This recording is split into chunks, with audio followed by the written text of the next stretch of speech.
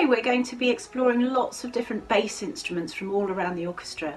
We're going to start with Zoe, and she's going to tell us about her baroque bassoon and also play one of her favourite pieces. And then we're going to go and meet Karina again, and she's going to play us another lovely movement from that Bach suite. Hello, I'm Zoe and I'm here to introduce my instrument, the baroque bassoon. My bassoon is a copy of a 300-year-old instrument which is in a museum in Brussels, and it was made for me here in London by instrument maker Matthew Dart. It's made of curly maple wood, which you can see, with brass keys and a brass crook, and it's a double reed instrument. Here's my reed, and the reed on its own sounds like this. Today I'm going to play you one of my favourite bassoon pieces. It's by the French 18th century composer Bois-Mortier, and it's in the form of a rondo, which means that the same music comes back again and again, interspersed by little episodes or musical adventures in between. I hope you enjoy it.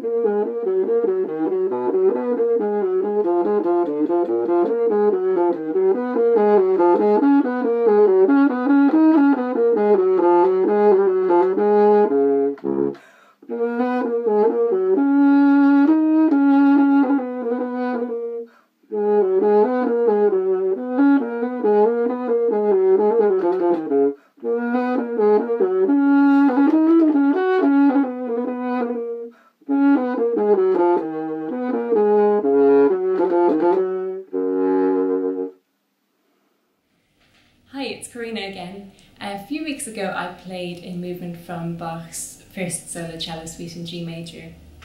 So I thought I'd play the prelude from the same suite again today.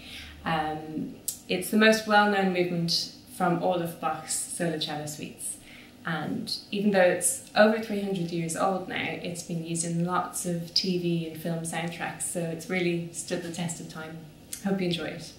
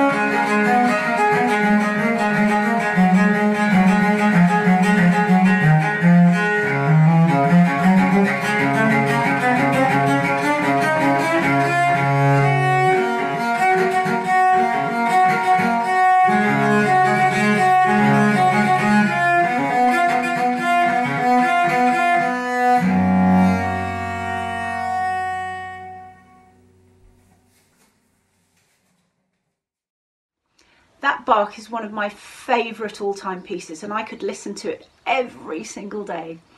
We're now, in totally OE fashion, going to break the rules, and we're going to find out about a family of instruments from Leo, and then Cecilia is going to introduce us to an instrument that we haven't seen or heard her play before.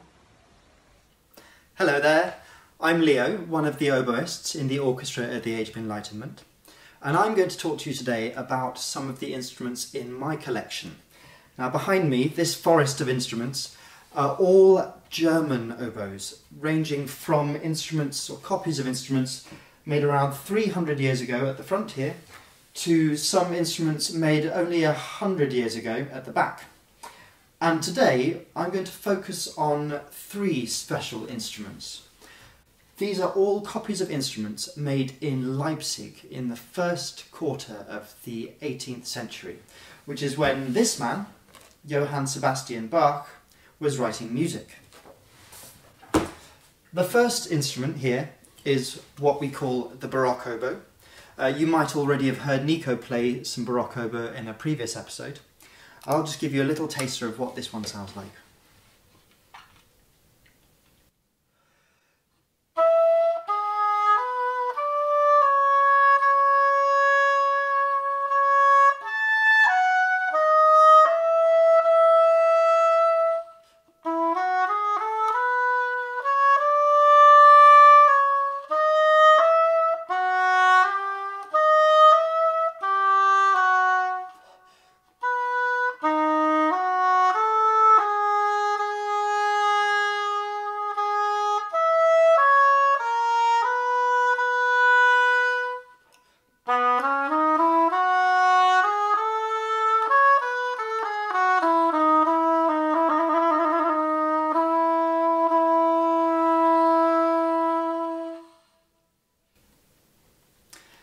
So this is the ordinary oboe.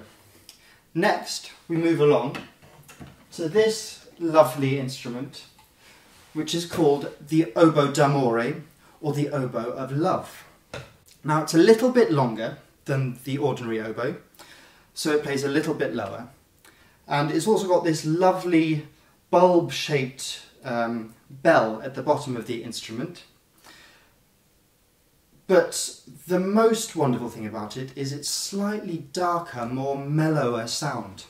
It was part of a fashion, or a trend in the 18th century for slightly lower, more mellow instruments.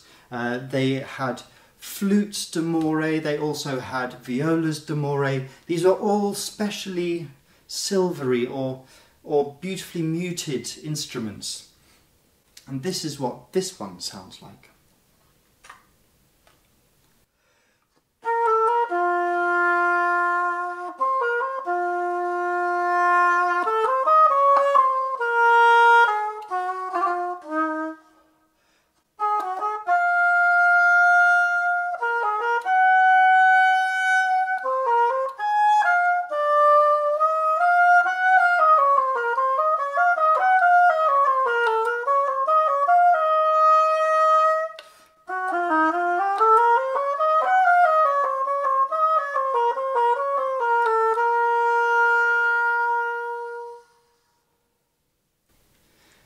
So that's the oboe d'amore.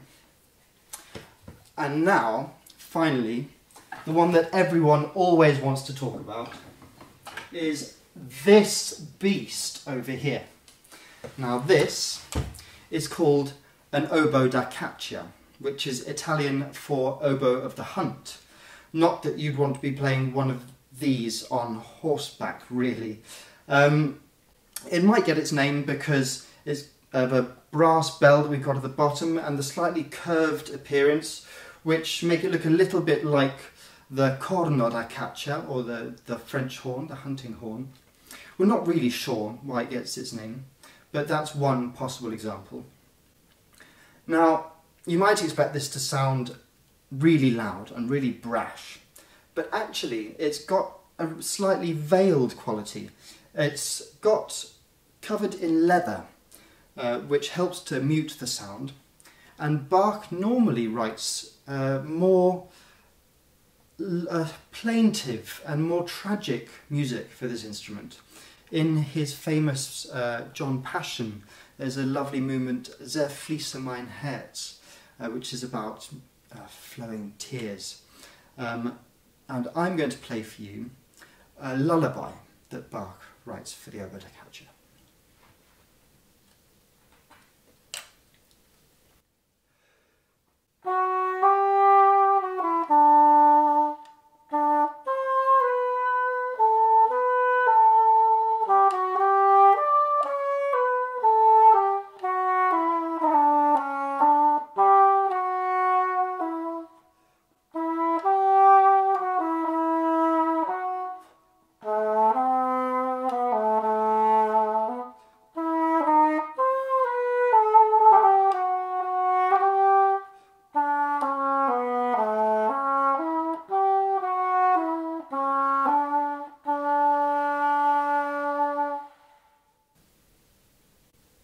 So there you are, 3 different oboes, all used by Johann Sebastian Bach.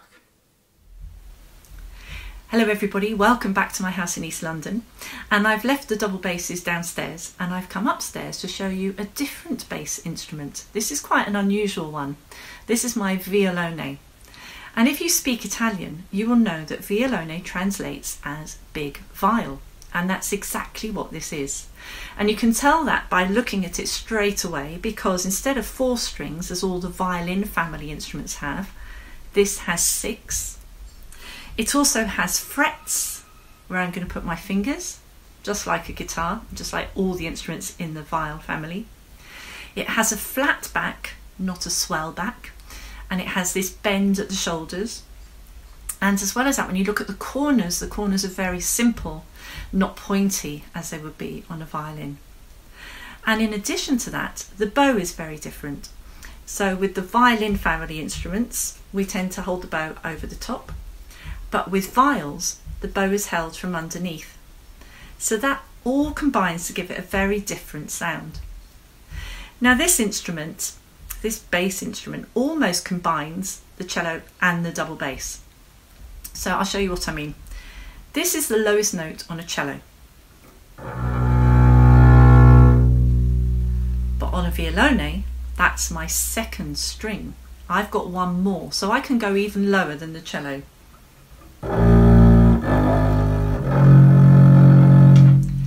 And that's what takes me into the double bass range. So that lowest note is only 2 or 3 notes above the lowest note on a double bass. But you can hear it's got that slightly what I call dusky, dusty colour. And that's partly because I'm playing on gut strings, and the gut strings are very thick. But it's also because I'm getting these low notes with a shorter string length than I would have on a double bass. And that gives it a very different colour. If I work my way up the instrument, so that's the cello one, but I'm going further up. And my top string is just 1 note lower than a cello. So I'm really in that cello range by the time I get up there. But what you have when you get to this top string is, because this instrument is bigger than a cello, to get that note, the string has to be thin. So it's a bit like Goldilocks and the 3 Bears. The strings at the top are a bit long and a bit thin. The strings at the bottom are a bit short. But the strings in the middle are just right, and that's where this instrument really resonates freely. But actually it's wonderful to have these different colours in one instrument. It's not really a failing, it's just very different. So with the aid of technology of my phone, I'm going to turn myself into a 1-woman viol consort to help explore those colours. I'm going to use this rich middle range. Let me find the notes.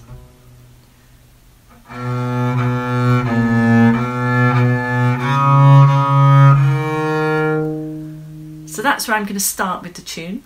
I'm going to use the double bass register to give a little sort of bass ostinato.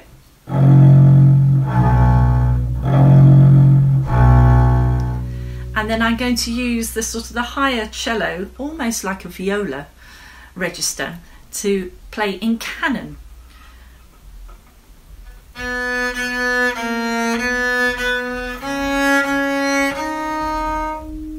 So we'll hear all 3 of those colours together, and I'm sure you've recognised the tune. It's the Canon by Thomas Tallis. So I hope you enjoy my little home consort. See you again soon.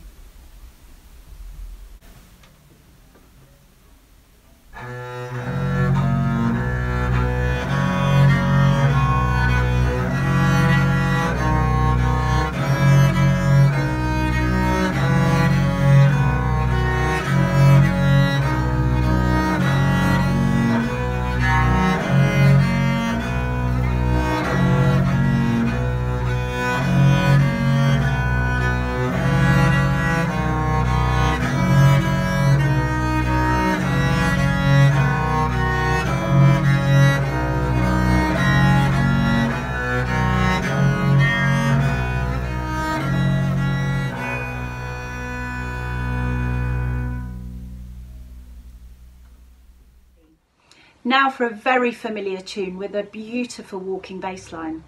This has been recorded by some of our principal players in their own homes during lockdown, and it started with Stephen Devine laying down a track on his harpsichord, and then it was passed round the other players and they added their tracks on top.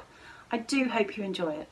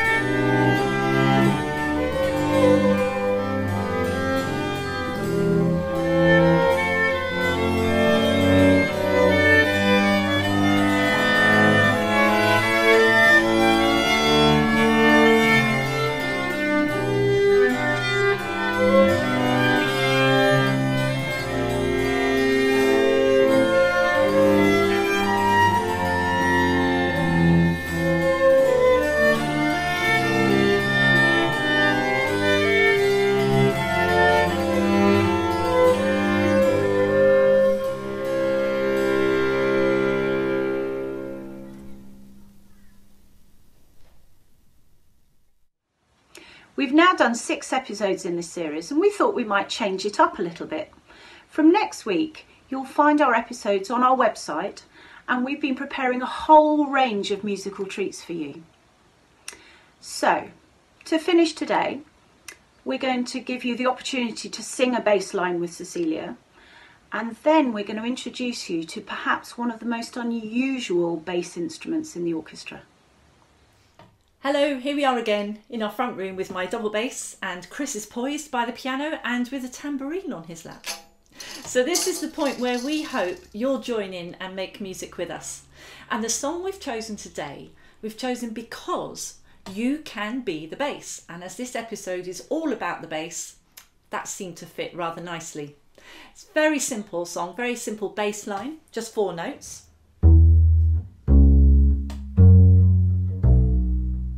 That's all it is.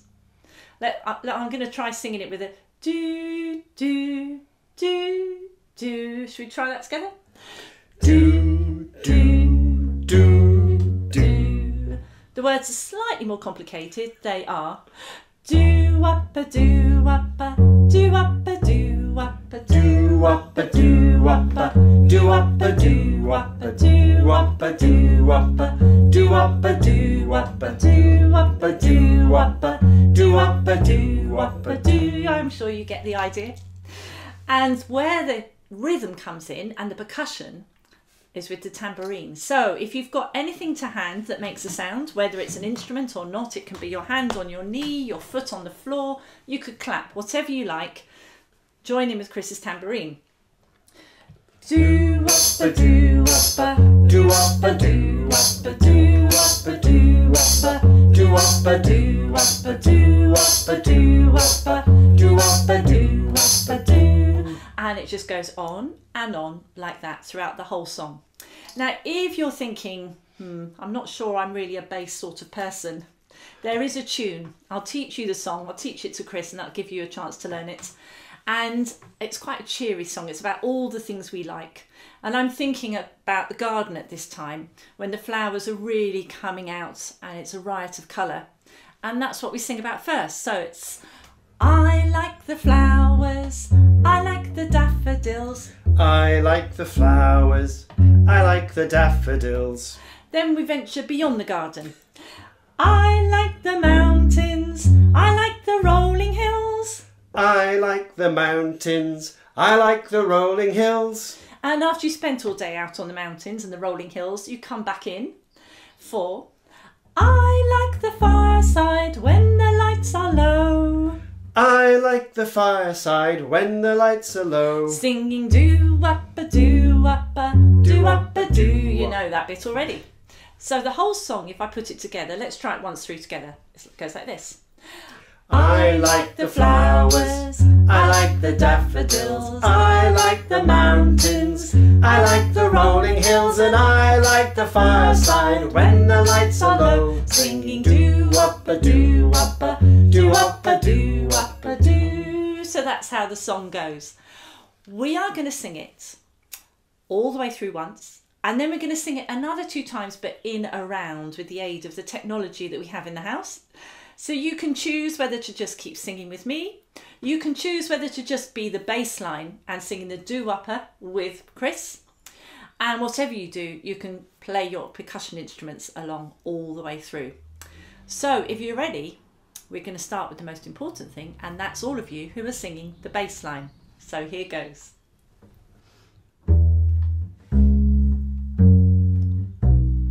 Do-wappa, do-wappa, do-wappa, do-wappa, do-wappa, do-wappa, do-wappa, do-wappa. I like the flowers, I like the daffodils, I like the mountains, I like the rolling hills, and I like the fireside when the lights are low. Singing do-wappa, do-wappa, do-wappa, do-wappa. I like the flowers, I like the daffodils, I like the mountains, I like the rolling hills, and I like the mountains. I like the rolling hills, and I like the fireside when I like the rolling hills, and I like the fireside when the lights are low. I like the mountains, I like the rolling hills, and I like the fireside when I like the rolling hills.